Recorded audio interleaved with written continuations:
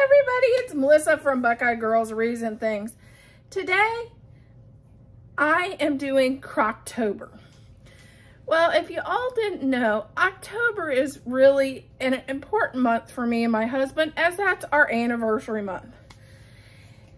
And, you know, food takes us back in memories of things that we've done in that month and in that time. So this video is kind of taking a look back at two of our very favorite recipes that we had in an anniversary trip.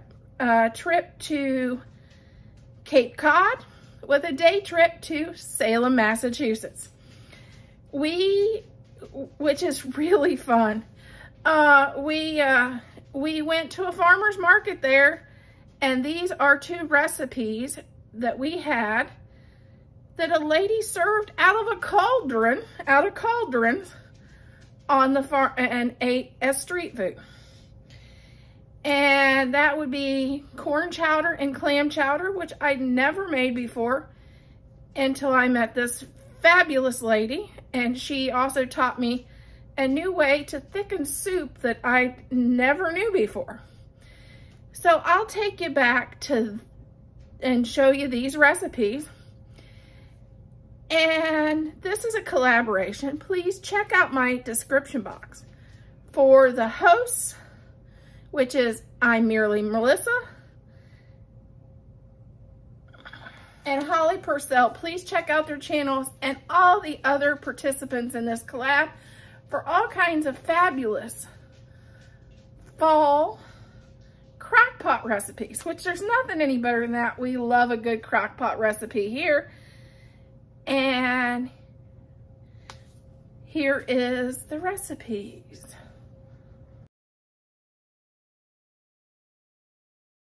Okay, we're gonna start off with bacon grease.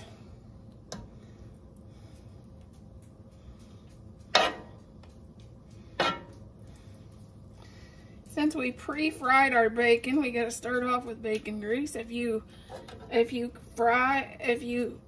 frying your bacon, you won't have to do this step. But as you can see, we have a Blackstone, and we keep all of our bacon grease for our Blackstone.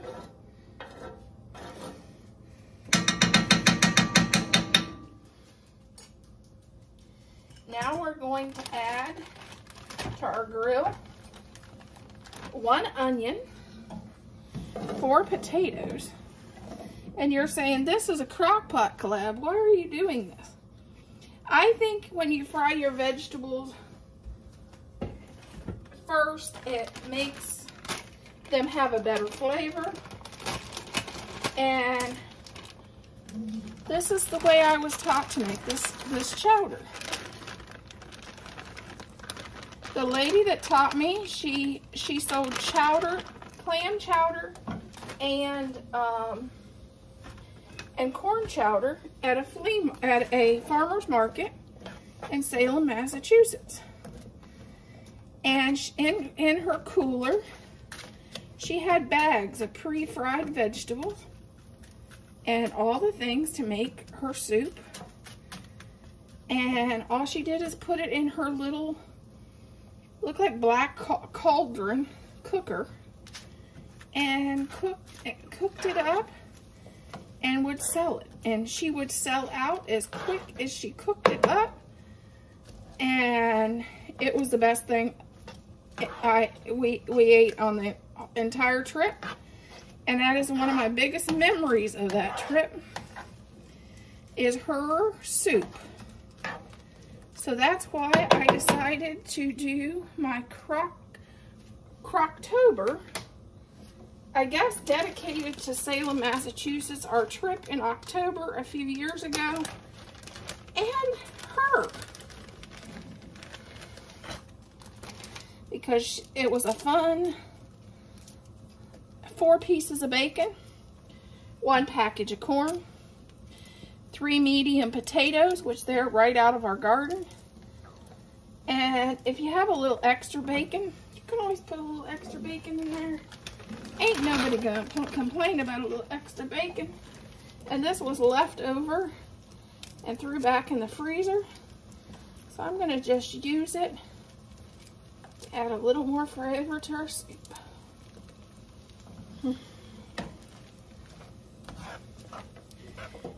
You want to get a good crisp on this. Okay, let's start putting our soup together. 1 cup of heavy cream.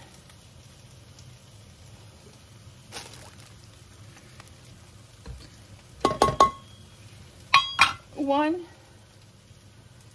container of low-fat chicken broth.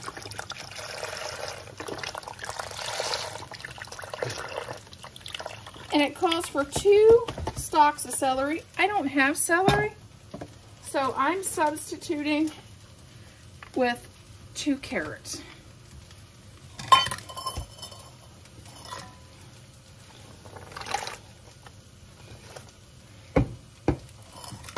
If you're not using fresh sweet corn, add 1 teaspoon of honey, which I'm not. Since we're not big garlic fans, and it actually kind of hurts our stomach, I'm only going to use about 1 teaspoon of garlic, but it calls for a clove of garlic and 2 bay leaves.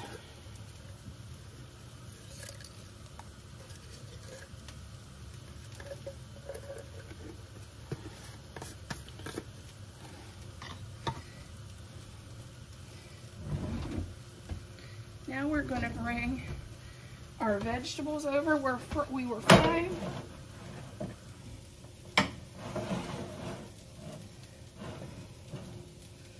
And get them added into our crock pot.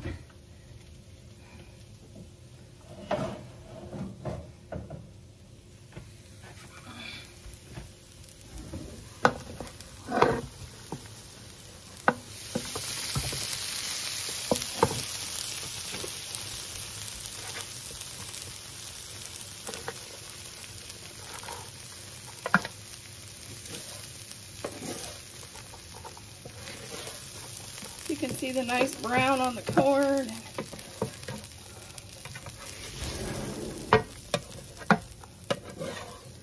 We'll get all that. Okay, we're gonna cook this on high for 4 hours, and then we'll add our cheddar cheese and our cheddar cheese and our thickening aid. Okay, here is our chowder. Okay. I normally add cheddar cheese, but I didn't have it, so I'm going to add just some cheese that I had. Add the cheese you like.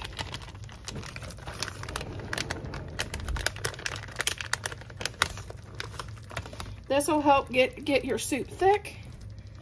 Also, the secret thickening ingredient in this recipe is 1 bag of instant mashed potatoes.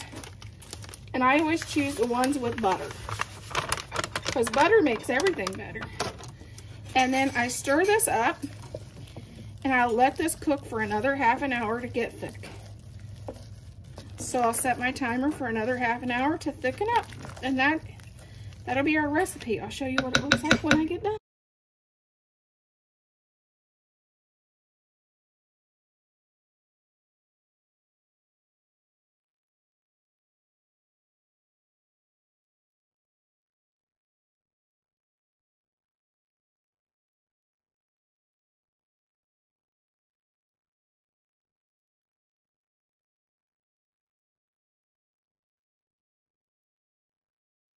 I've added about 1 teaspoon of bacon grease because I've cooked this. I cooked my bacon ahead of time. So I'm going to just add a little bacon grease to our pot. And then I'm going to add our vegetables, which is celery and onions. And of course our bacon. And two medium-sized potatoes.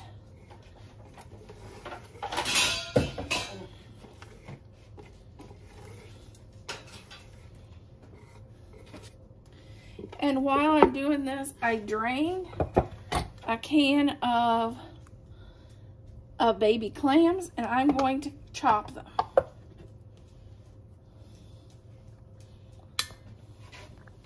I'm going to chop those while these starts to get those cooked and get those onions translucent.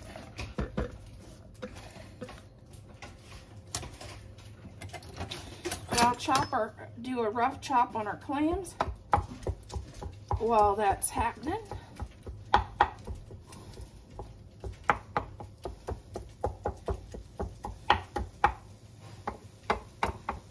These are baby clams, but I still like my clams a little bit smaller than that, so I'd like to give them a nice rough chop.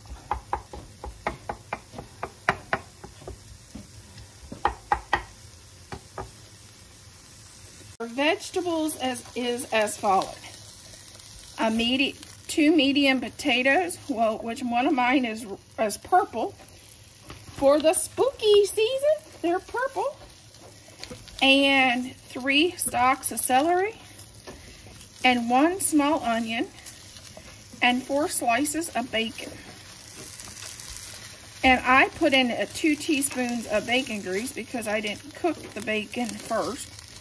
If I would have cooked the bacon, then seared off the vegetables, I wouldn't have had to add the bacon grease. If you just have a crock pot and not an Instapot like this, you can always do this step in a skillet. Okay, we got our onions where they're more translucent. And this is the time we add our 4 cups of clam juice to get those nice bits off the bottom. That's what makes it, that's what gives it the flavor. There's nice bacon-y bits on the bottom.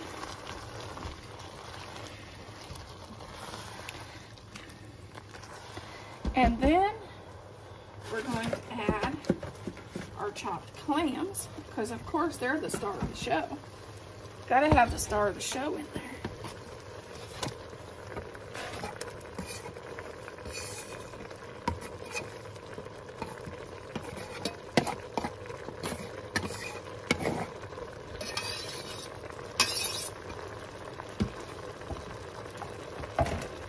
Give that a little stir. And then we're going to add in heavy cream.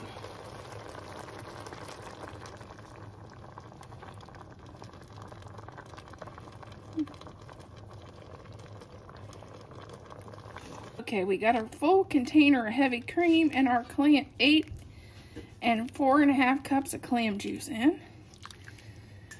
Now we're going to add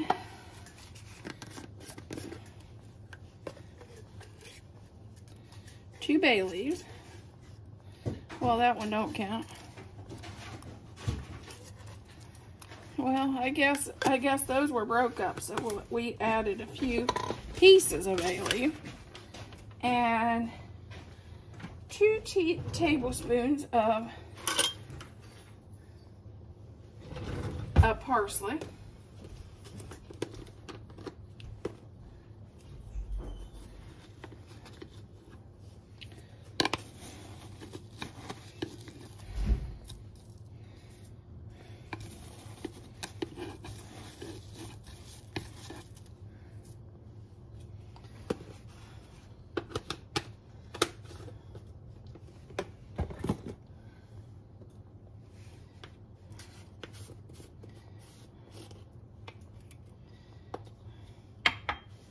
and a teaspoon of onion powder.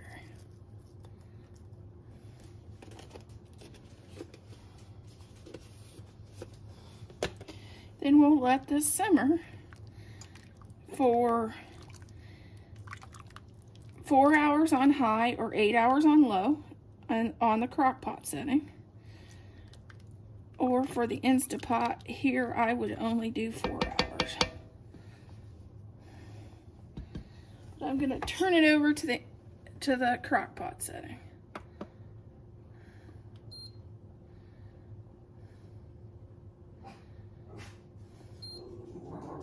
Okay, our soup's been boiling for about 3 hours. Been in the Crockpot about 3 hours. Here's the trick to getting your soup thick without making a roux. Because I know I've had roux not to turn out. People have had them. They worry their soup will turn out tasting like flour. Here's my trick. Especially if you're somewhere where you can't make a roux. Just use instant mashed potatoes. I prefer the instant mashed potatoes with the butter.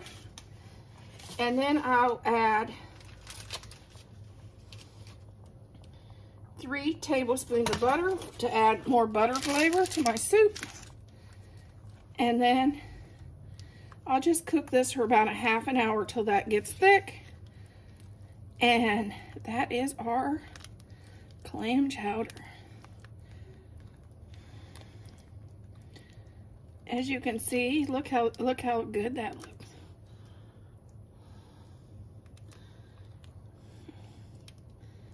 Every time I pull it up, you have potatoes and celery and big chunks of clam in there.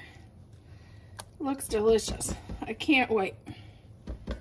This soup reminds me of October and of fall.